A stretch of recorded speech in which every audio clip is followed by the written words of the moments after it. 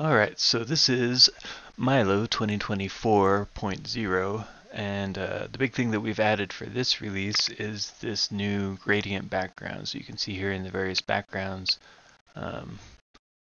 we've added gradient.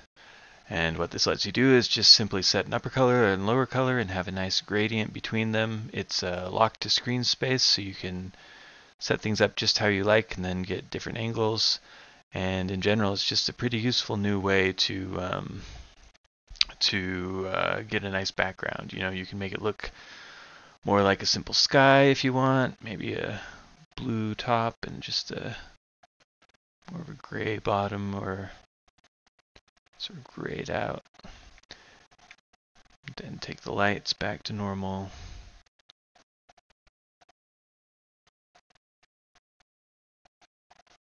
More of a daytime feel.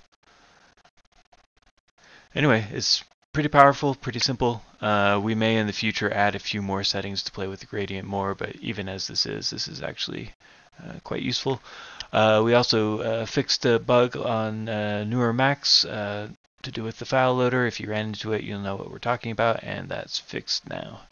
So that's it for this release. Thanks for watching, and check us out at nevercenter.com/silo, which is also where you can get Milo, and there's a free trial available for both.